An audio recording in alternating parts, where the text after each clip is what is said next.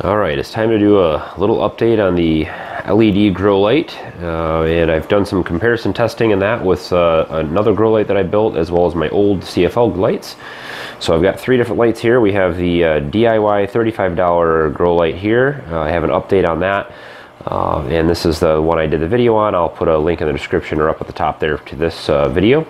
And then here we have a grow light number 2, which I did it has different LEDs in it. I'll show you the what's in that specifically. And then we have my old CFL lights over here.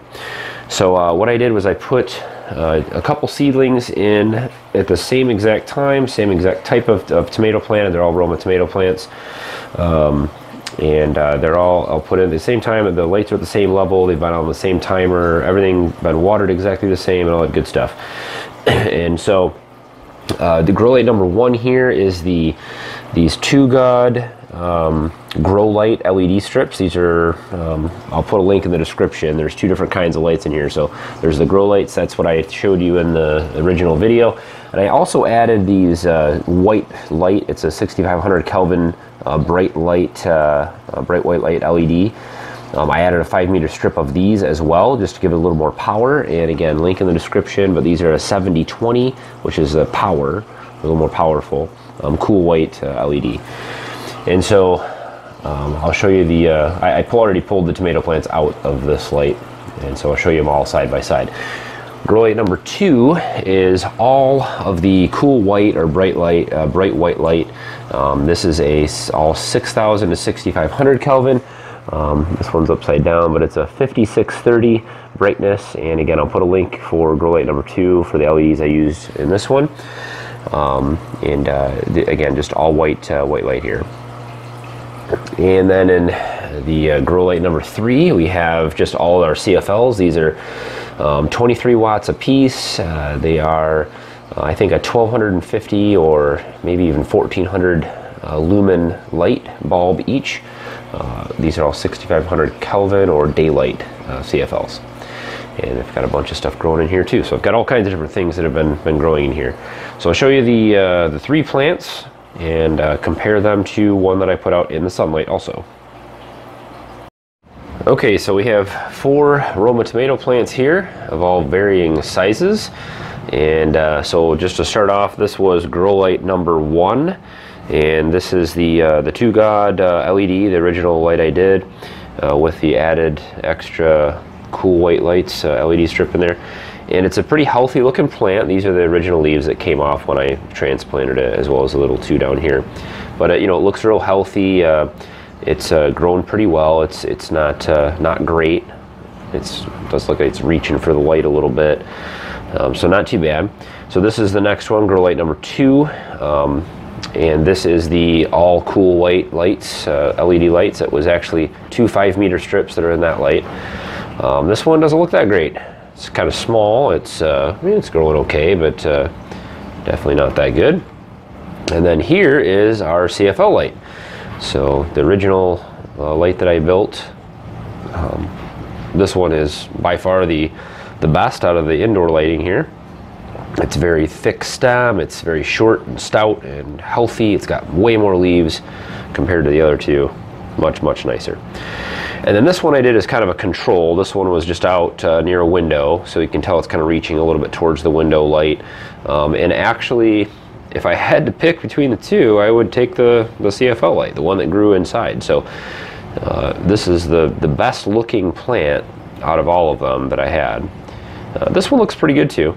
You know, it's definitely, it's still, if we compare all of them, it's way taller and has way more leaves than the other 2 LED lights that I did. So I know this isn't an excellent test. I mean, each light is different power consumption, different lumens, all that stuff, and I'll show you the difference in the actual power output of each light here in just a minute.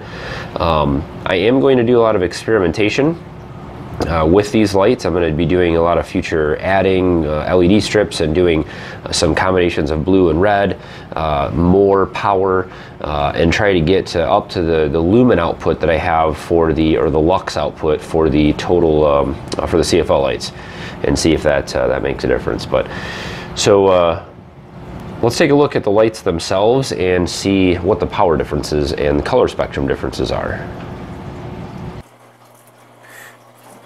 Okay, so just to quickly do just to kind of show the difference in light power and color spectrum of our light. So this is the grow light number 1. This is the original $35 grow light that we built. And so we're getting about 3,600 lumens here, or lux, excuse me.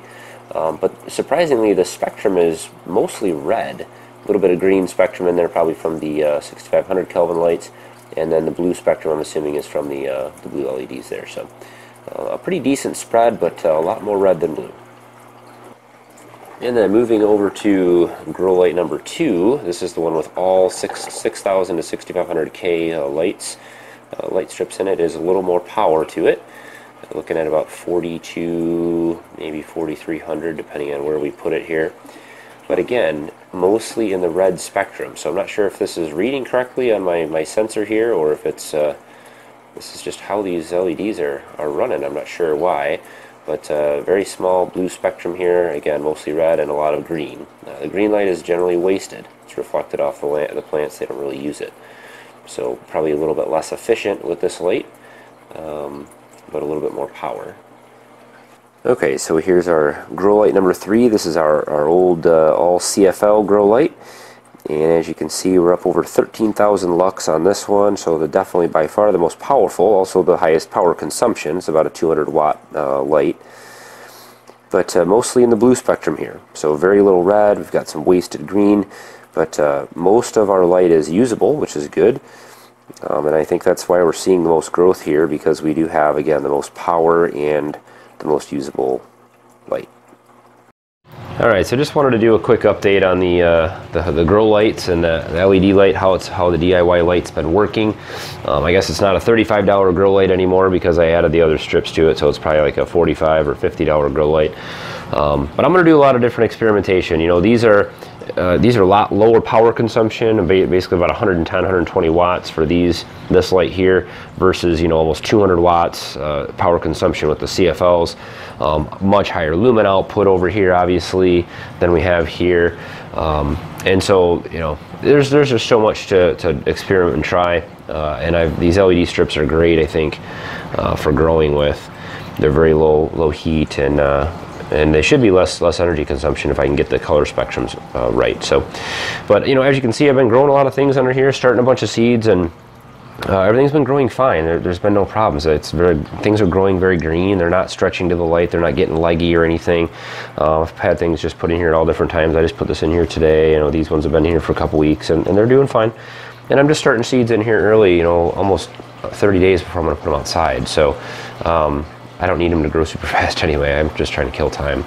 But and things are growing, you know, even the lowest powered light I have is this one here, and things are growing okay under here as well. I mean, I've got a giant pumpkin back here and a bunch of other stuff it's growing okay. I mean, it's again, it's not great, not as good as my peanuts and my other stuff that I have in this bed under the CFL lights, but it's doing fine. So the LED strip lights do work for growing, and I think if you maybe went to town with these, maybe got 3 strips of these, you'd have a super great grow light.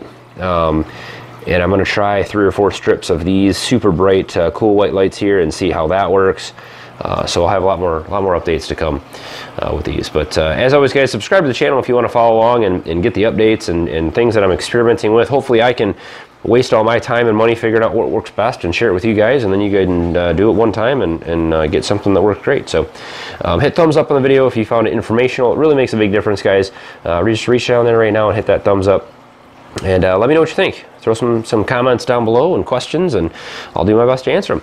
I'm also going to do an update on the seed starting operation we have over here as well, and how we're doing this for just about free.